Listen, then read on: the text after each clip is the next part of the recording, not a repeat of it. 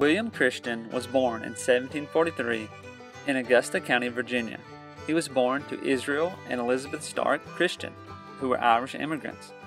As a child, he received a good education. Christian had a successful military career, and it began early. When he turned 20, he served under William Byrd. He was a captain of the Virginia Regiment during the French and Indian War. He studied law with Patrick Henry.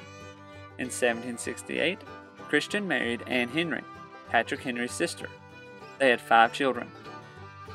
He was a representative of Fincastle County, what would become Kentucky, from 1773 to 1775. During Lord Dunmore's War, he commanded the militia of Fincastle County. When hostilities with Britain began to increase, Christian served on the Committee of Safety. The war began, and Christian was lieutenant colonel of the 1st Virginia Regiment. He fought against the Overhill Cherokee on the Holston River in East Tennessee. He was part of the Treaty of Long Island of Holston in 1777. After the Revolutionary War, Christian was elected again to represent Fincastle and Boudetot counties. He was granted land in Louisville for his military service and moved his family to the Bear Grass Creek area. He established Fort William, Kentucky, and in 1786, he chased a group of Wabash into Indiana and was killed. I hope you enjoyed learning about William Christian. His brother-in-law was Patrick Henry. He served in the Continental Army, and he moved to Kentucky and helped defend the state.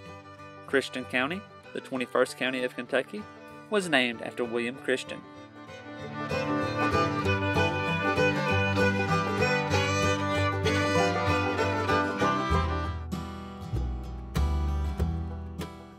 Don't forget to try out audibletrial.com/kyhistorypod.